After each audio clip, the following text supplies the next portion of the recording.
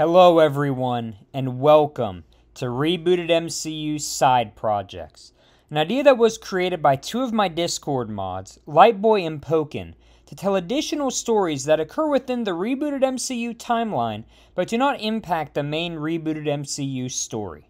What started as a small idea has morphed into a collaborative effort which has brought members of the JTVids Discord server together to write stories about characters that they love and are passionate about. Today, I have the honor to share with you the first few episodes of two of these projects, Rebooted Agents of S.H.I.E.L.D., written by Lightboy, and Rebooted Howling Commandos, written by Pokin. Before we begin, make sure to subscribe to the Rebooted MCU Side Projects YouTube channel and join the Discord server if you want to pitch your own show or movie idea and have a chance to be featured on the channel. Anyways, I hope you all enjoy the video, and Lightboy, over to you. The first episode of Rebooted Agents of S.H.I.E.L.D. is Episode 1, Pilot. At Target Technologies headquarters, we see employees from Target Technologies are at work when the top floor of a nearby building explodes.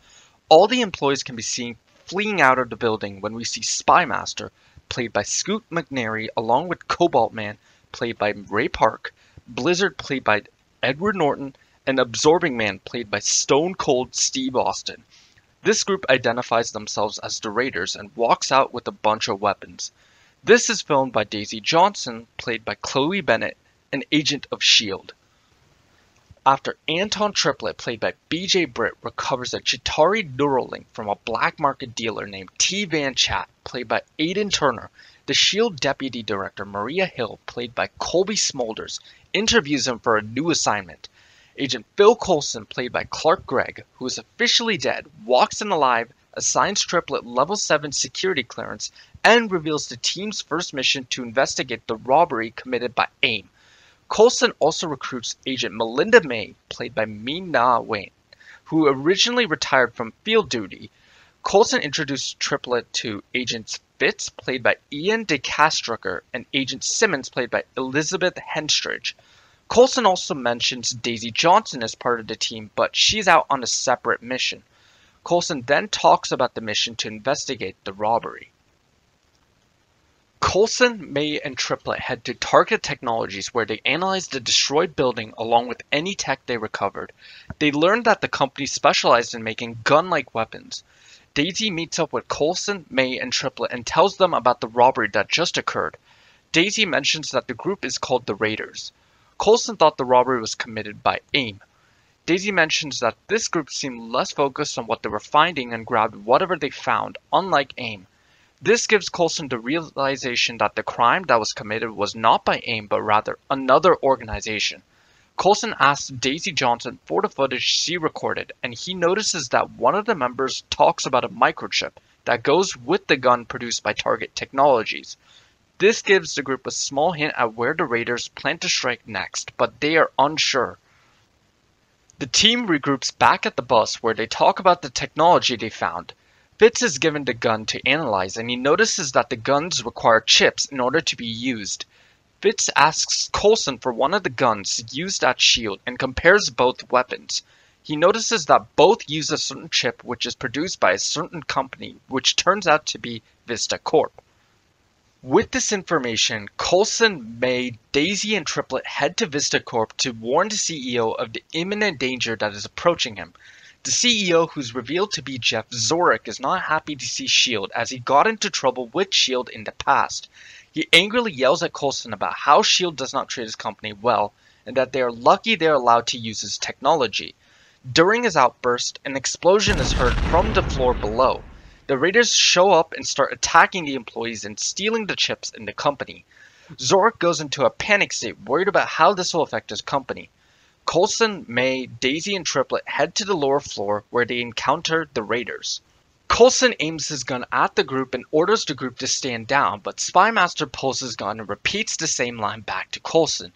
A battle ensues as each member of the Raiders fights each member of S.H.I.E.L.D. Coulson tries to disarm Spymaster, but Spymaster is able to deflect every move he makes. Spymaster tells Coulson that this is not a battle he's going to win.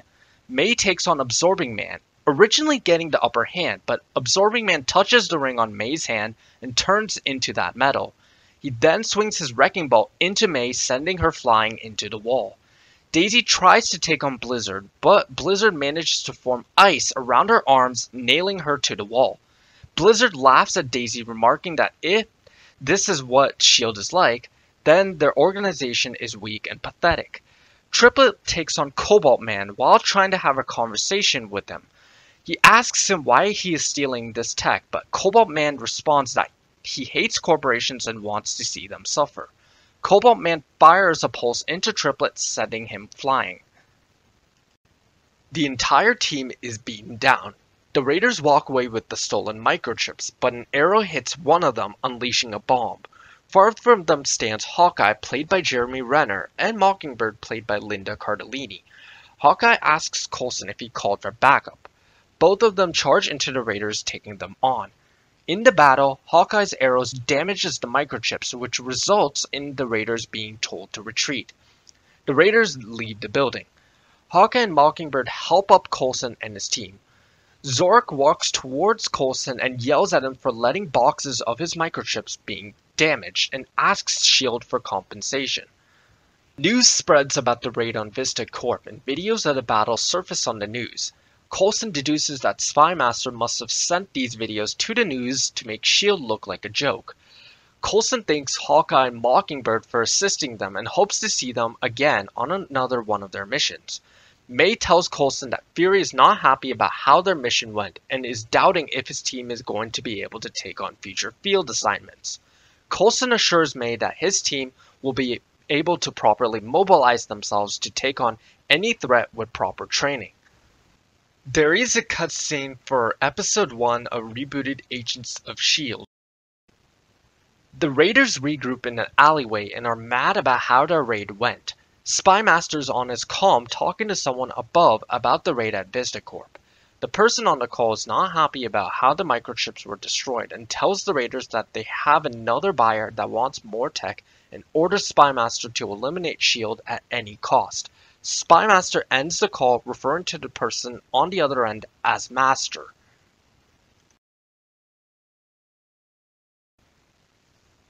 The second episode of Rebooted Agents of S.H.I.E.L.D. is Episode 2, Killer Frequency.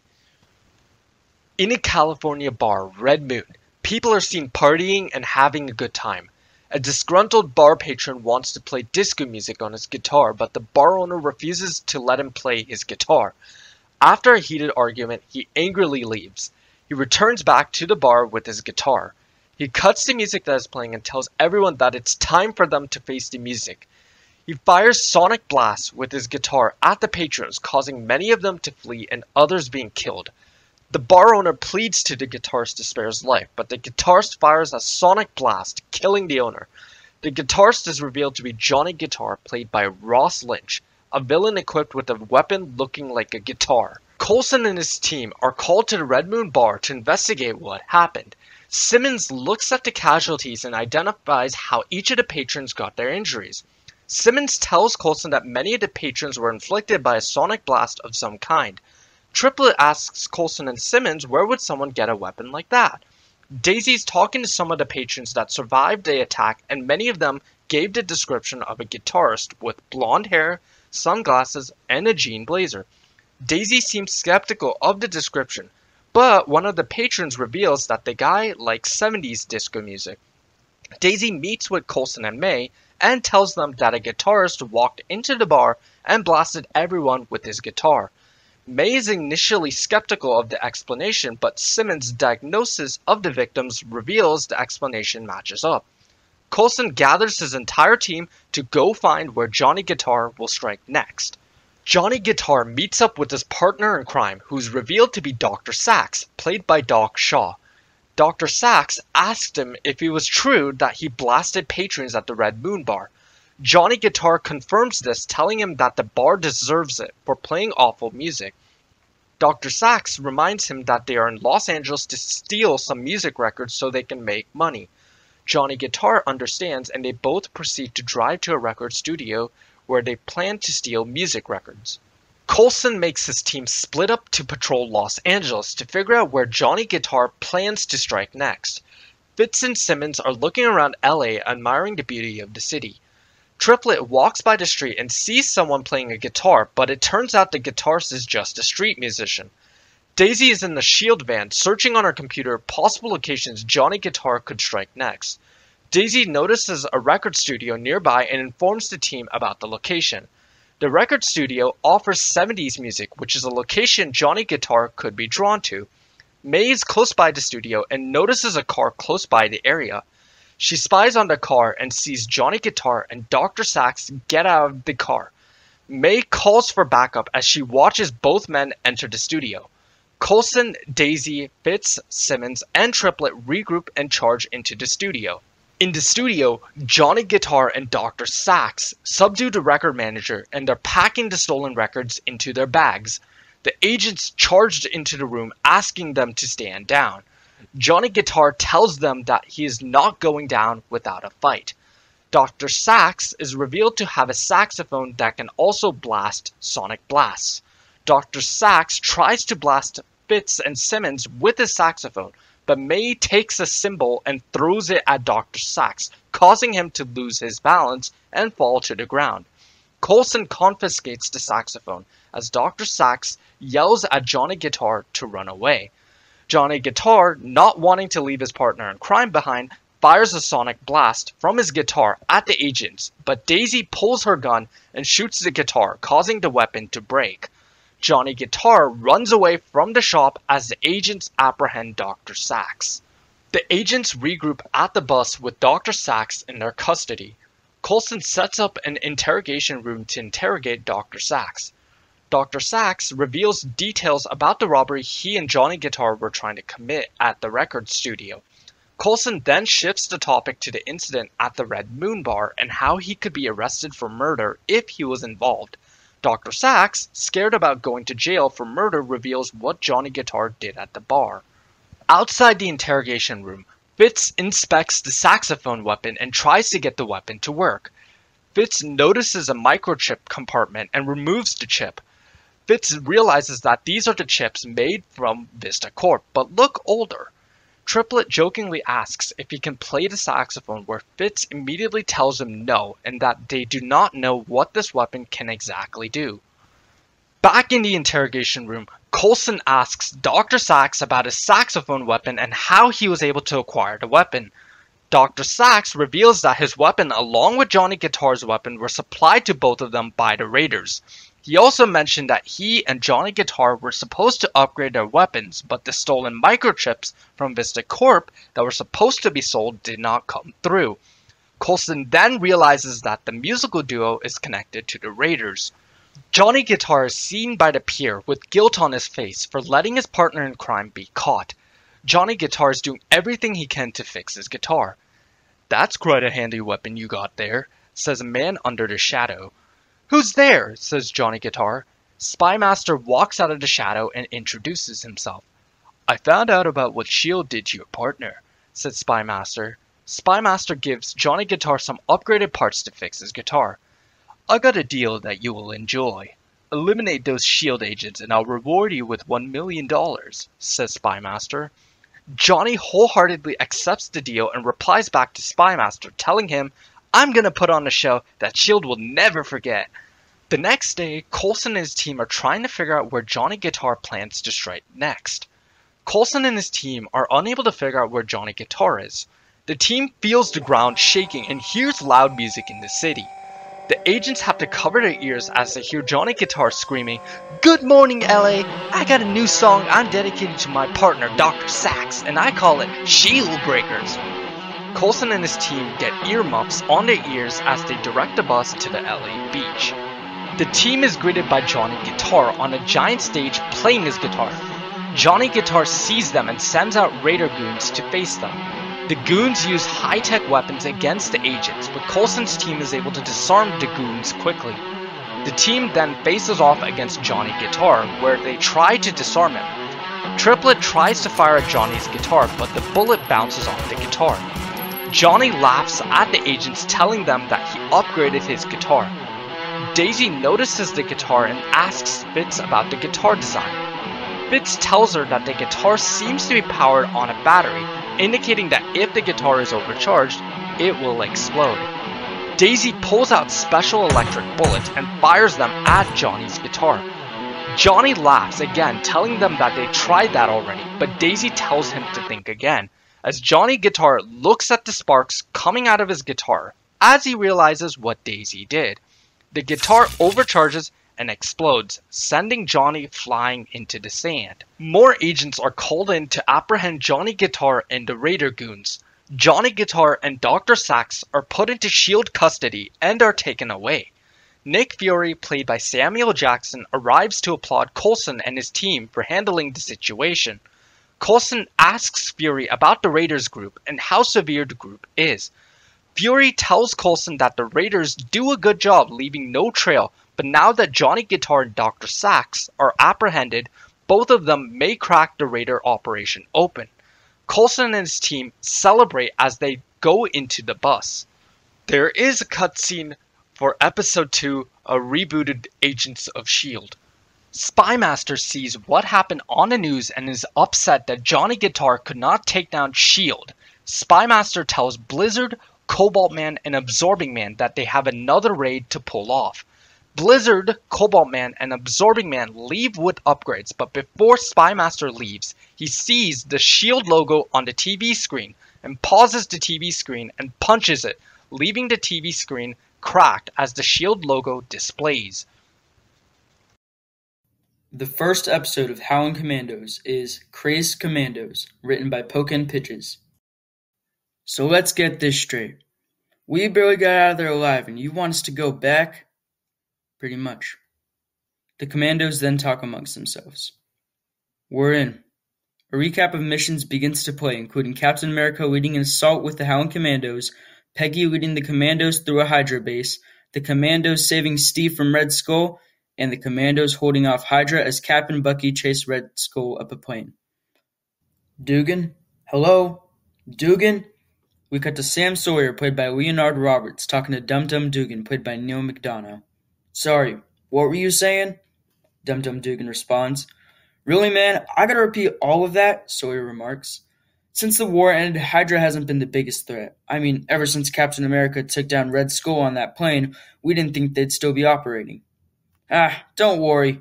Those numbskulls don't have the guts to attack us again, Dugan chuckles. What? They attacked a prison containing Dr. Arnim Zola and many other World War II Hydra troopers. I need you and your Howling Commandos to come back and take down Hydra's new leader. No can do, Sam. After the end of the war, I'm done leading that team. Hasn't been the same without Cap around. I'm not asking you to lead the team, Dugan.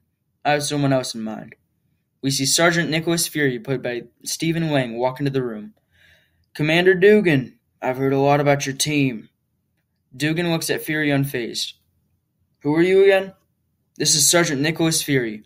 While you were running around with Mr. Red, White, and Blue, he was in the front lines going head-to-head with Nazis. That is, until he lost his squad. Sam Sawyer takes Dugan and Fury into another room where he shows them their team for the missions. We see Jim Morita, played by Kenneth Choi, Gabe Jones, played by Derek Luke, James Fosworth, played by J.J. Field, and Jacques Dernier, played by Bruno Ricci. Dugan and the other commandos all greet each other and start howling afterwards. Seriously, this is what I'm working with, Fury tells Sam. The commandos are an interesting group, but they get the job done. Sam then tells everyone that with Hydra getting Zola back, they're going to need their own genius on their side.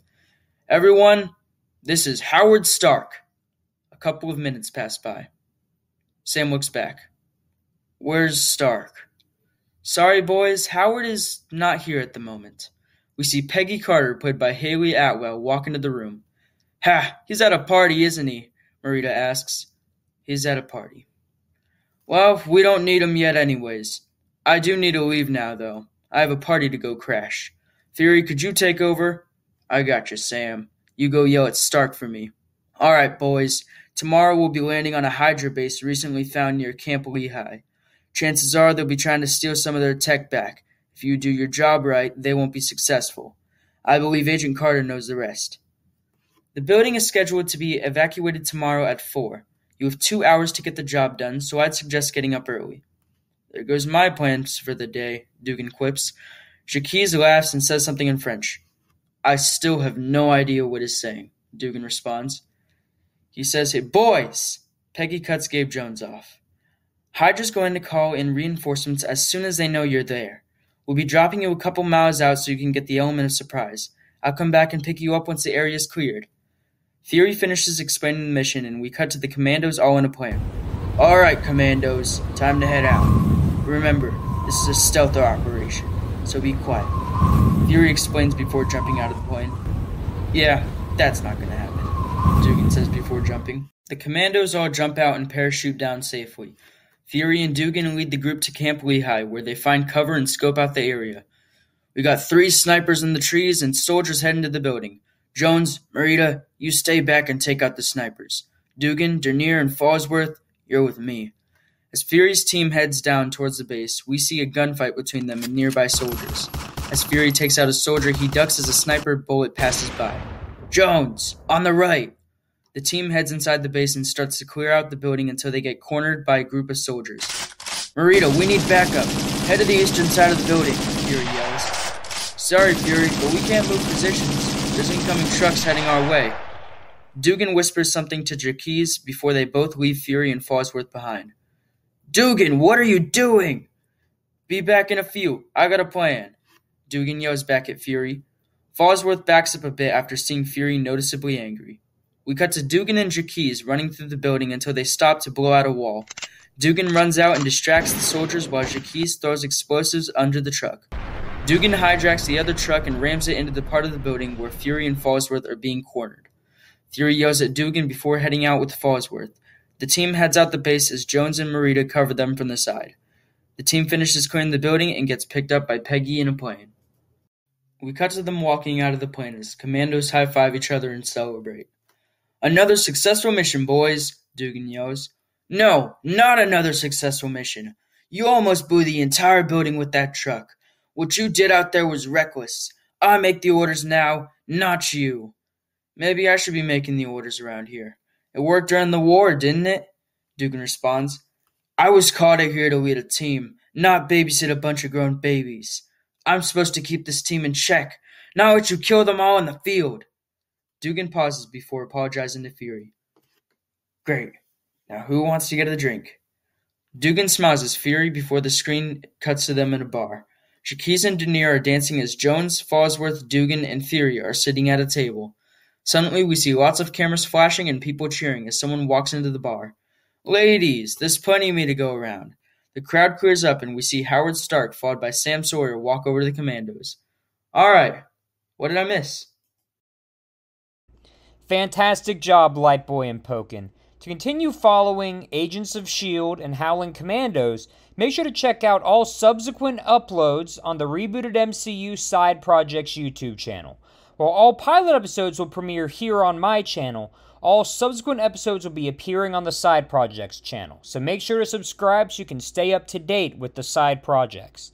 With that being said, make sure to like, comment, and subscribe to my channel, subscribe to both Lightboy and Pokin's channel, and join the Discord by following the link in the description below to pitch your own side projects there. Thank you all for watching, and I will see you all next week for Rebooted MCU Phase 5 Part 2, Fantastic Four, Arrival of the Inhumans. I'll see y'all then.